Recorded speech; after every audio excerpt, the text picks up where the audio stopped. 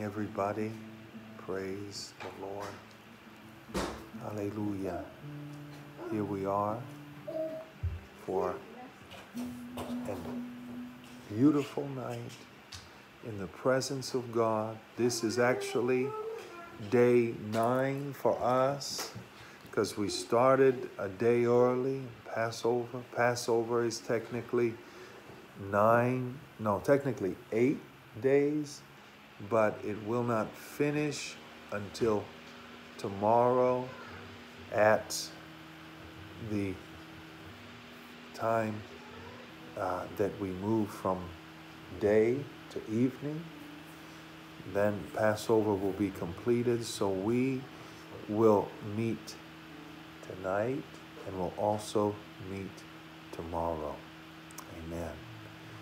Hallelujah. I pray that this has been a beautiful time for you. I pray that this has been a time not just to learn, but a time to encounter God. Amen. Because what is Passover about? It is about meeting the Lord. It is about the Lord working in our lives. Would you close your eyes with me?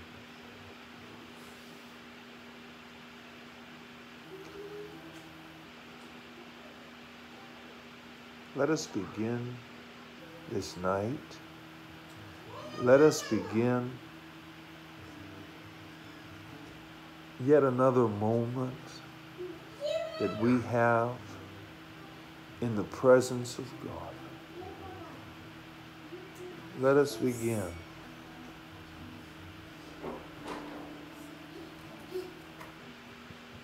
remembering the God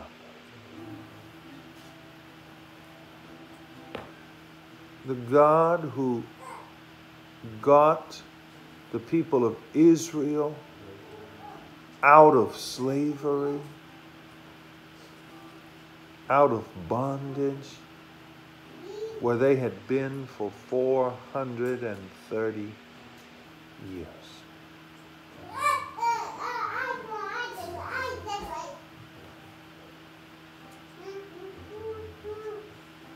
And the same God that got these people out of physical bondage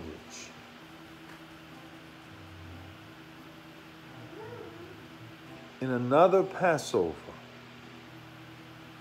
the most important Passover of all,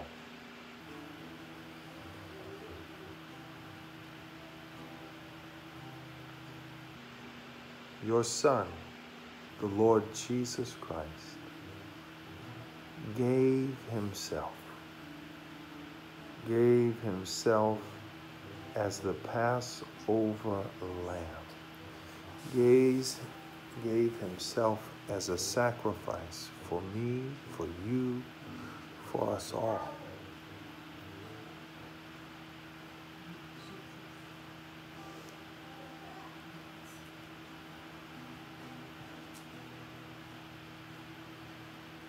Because of that,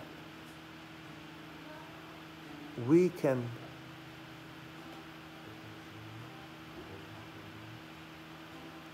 now come boldly before the Lord.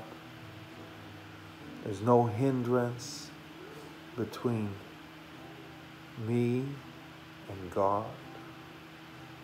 There's no hindrance between you and God. If you have applied the blood of the Lamb, Jesus Christ.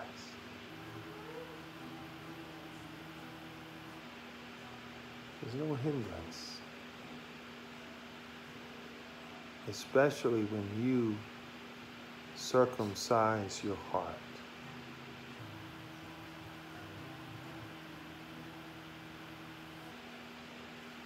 The reason that the Lord passed over the people and did not bring judgment upon them is because he was calling them to himself.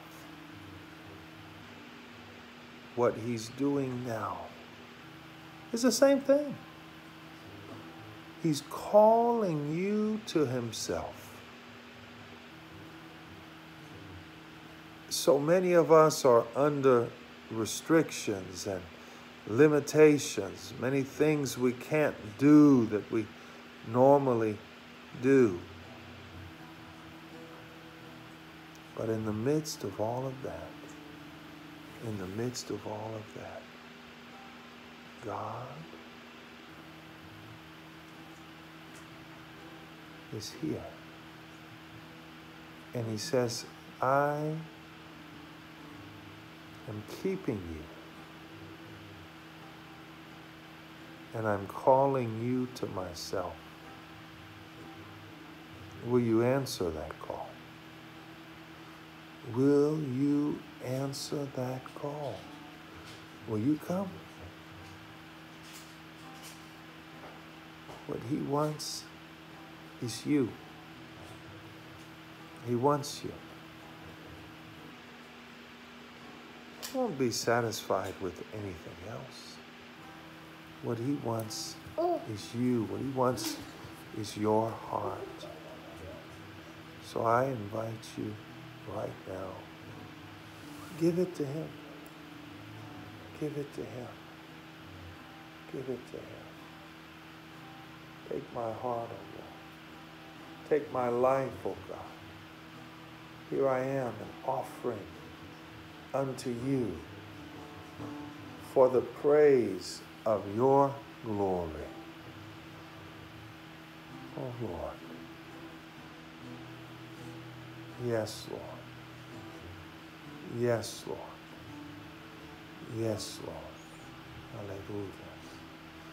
Hallelujah. Hallelujah. Hallelujah. Hallelujah. Breakthrough right now, Lord. Breakthrough. Whatever it is. Breakthrough. Any place that's been dry. Any place that's been hurt. Broken. Breakthrough right now. Break through any fear. Break through any discouragement. Break through any unbelief. Break through any apathy, saying, I don't care. It doesn't matter. Break through all of that. Break through, Lord. Break through. Break through. He's breaking through right now.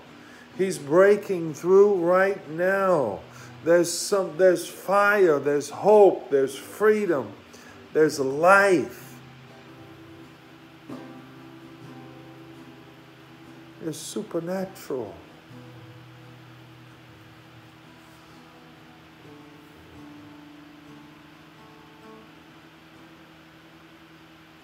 You can come boldly before the throne of God.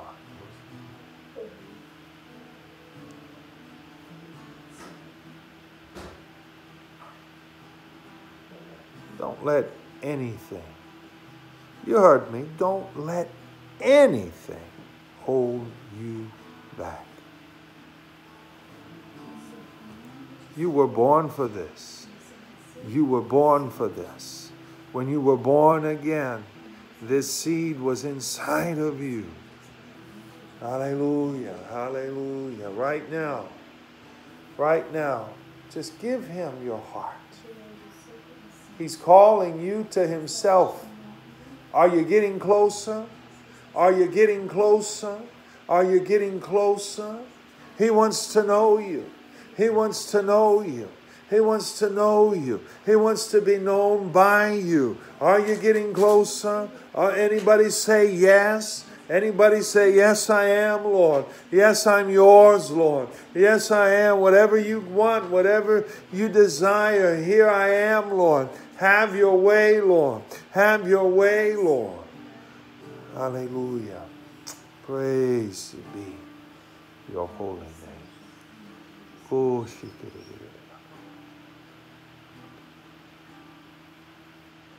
Hallelujah.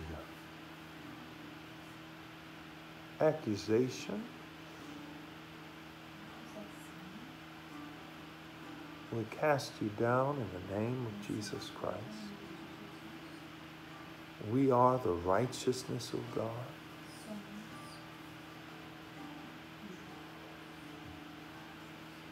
We're going to grow, Lord. We're going to listen and change, oh Lord, what you want us to change.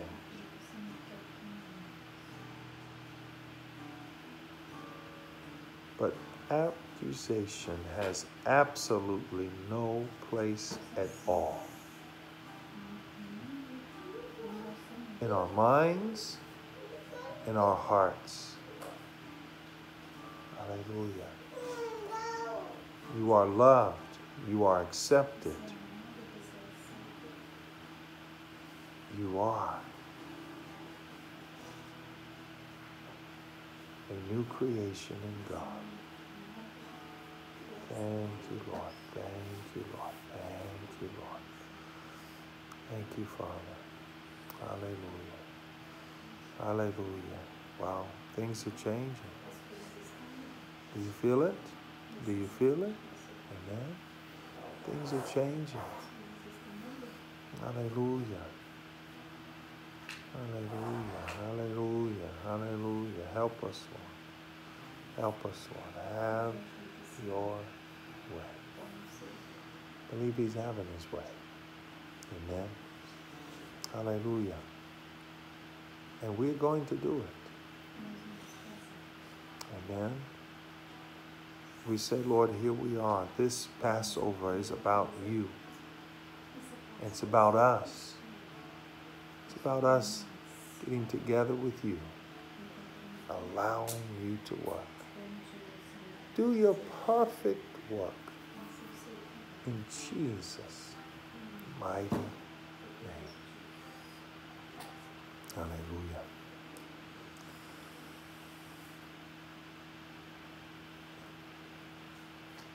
Yesterday, we talked about a significant Passover in the scripture. We talked about a time when God did something very powerful through the Passover and how it not just was powerful for them, but it speaks to us what Passover is supposed to be, what is supposed to happen, what we desire to happen in our lives during this time. So I want to continue talking about another time of Passover. This is found in 2 Chronicles number 30. 2 Chronicles number 30. And we're going to read about King Hezekiah, the first 20 verses from chapter 30 of 2 Chronicles.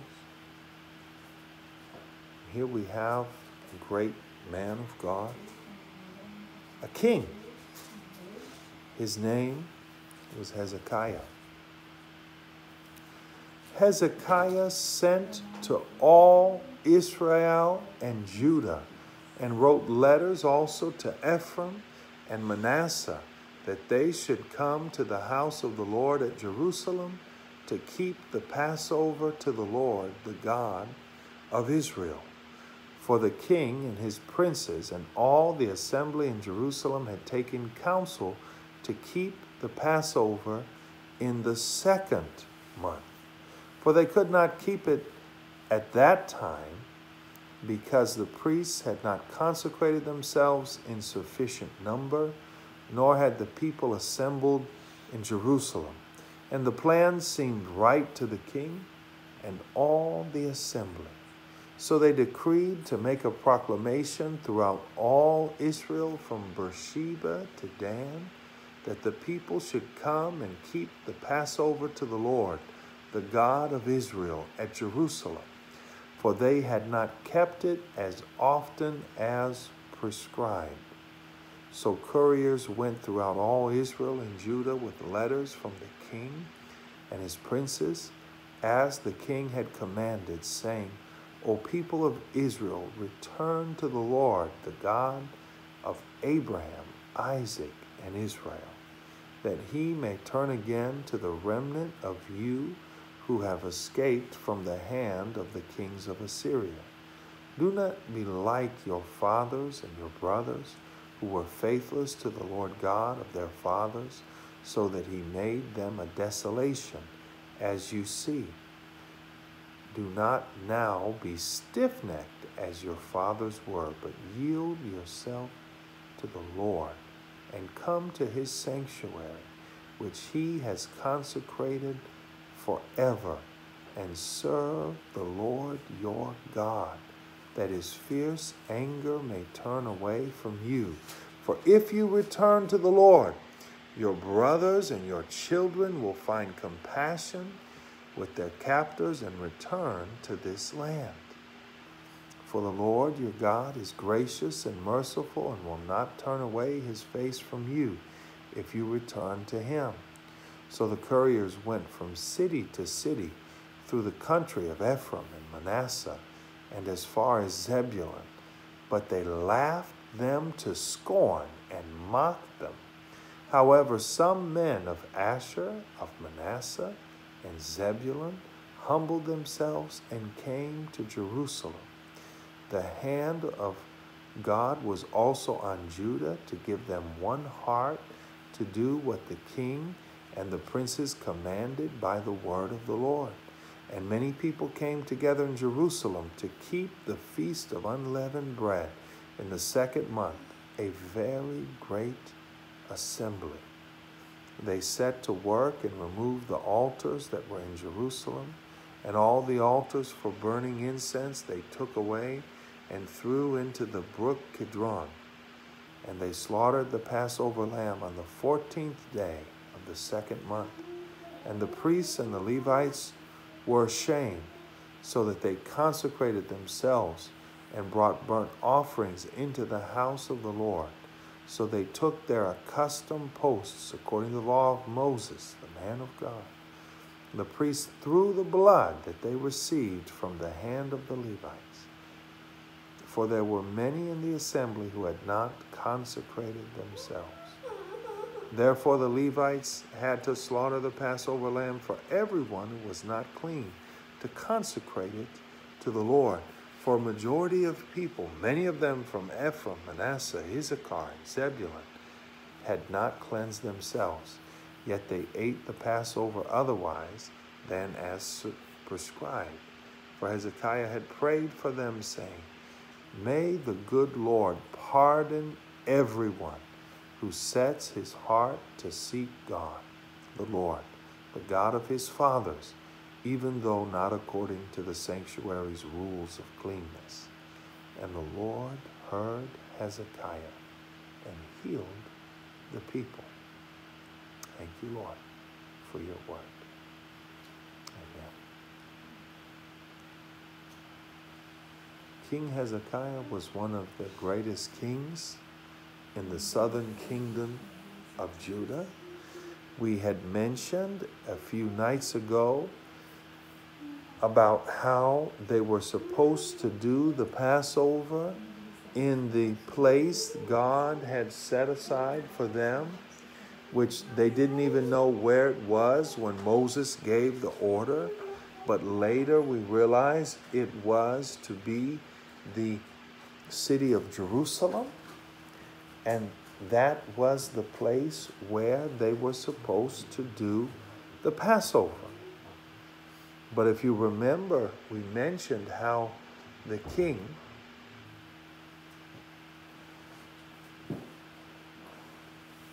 Jeroboam was scared to let them go to the Passover and the other feasts. And so he made up his own thing. He didn't follow God. And so for around 200 years, the 10 tribes did not celebrate the Passover. And many times, even in the southern kingdom where they had Jerusalem, they didn't always celebrate it. They got caught up with a lot of distraction and a lot of things. But Hezekiah, something comes over him. And he said, we've got to do something. We need to bring restoration to this nation. We need to bring restoration to the people. And what does restoration mean? If you're restoring something, you're taking something that was lost or something that you didn't have, and you're bringing it back. We could say 11 days ago, I was restored to my family, was restored to this city, okay?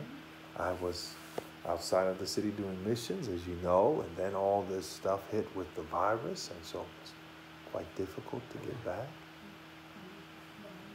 But we're here. Amen. We were restored. God made it possible.